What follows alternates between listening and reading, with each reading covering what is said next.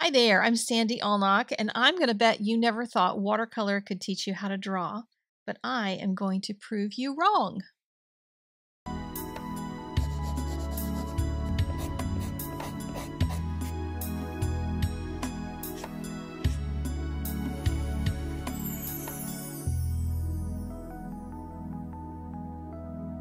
I love using watercolor together with pen and ink. There's just something about the two of them that works well together, and this is the inspiration photo for the piece that I'll be making today in this demonstration. And it's a demonstration because it's going to lead to this class that just launched. I want to show you how easy the content of the class is going to be by doing this piece, which is about the same equivalent difficulty level. The class is going to be a level 3. So you're expected to kind of have some idea what you're doing with watercolor, maybe have a small confidence with doing a little bit of drawing and doodling, but you don't have to have vast amounts of experience to do this, and I'll show you why. So I'm taking some yellow pigment and spilling it out for those flowers on the top of the circle so that they burst out, and dropping some new gamboge into the Hansa yellow light so I get multiple colors going on in there. Some green at the bottom to make some very splashy lines for all those leaves. And then I'm just going to drop in some darker colors as I go. So I'm going to add in some anthraquinoid scarlet into the centers of the flowers. And notice that these are not looking like I sat there and painted every flower blossom in that vase. I was looking for the feeling of the explosion of color and the explosion of those blossoms just kind of bursting toward the sky. And then throwing in some dark colors at the bottom. The circle helps me to just cut off the vase because I don't want to worry about the vase. I just want to paint those flowers and get that feeling incorporated into this piece. Got it nice and dry so I can work on the pen and ink portion. And during the wash and ink class, I'll show you the watercolor portion in real time. Most of that is going to be painting an area with water and then dropping color into it. You can use traditional watercolors. You can use your crafty ink rinkers. You can use liquid watercolors, brusho. You can use any kind of water medium that's going to be able to flow out into a puddle of water. And I'll show you real carefully how to do those because that's what's going to guide the pen and ink work.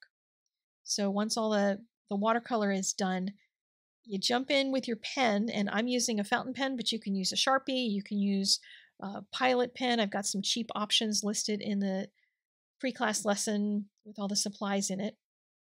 And just follow the shapes in the watercolor. See, I'm tracing around those. I've blobbed on shapes that kind of felt blossom-ish. They weren't like really specific blossoms. And then I'm letting my pen draw whatever I feel like drawing in there. The watercolor is giving me the guidance for the feeling, for where the lines should go, how they should burst out, because that was where I got loose. And now I get to get tight with all that detail. If I want to add shading, I can do that. And in the class, I'll be talking about adding the shading and different techniques for making jagged lines, making parallel lines, lots of different line work types of ideas for you. You don't have to be somebody who draws all the time and is really great at that to be able to take this class and get a whole ton out of it. It's very relaxing because once you get that watercolor done, you're just going to sit and trace. And that is, I find it very therapeutic myself. I don't know if other people do. Maybe I'm weird that way, but it is ridiculously therapeutic. And the class is also only a mini class. And on Friday, when you see Friday's video, I'll explain why.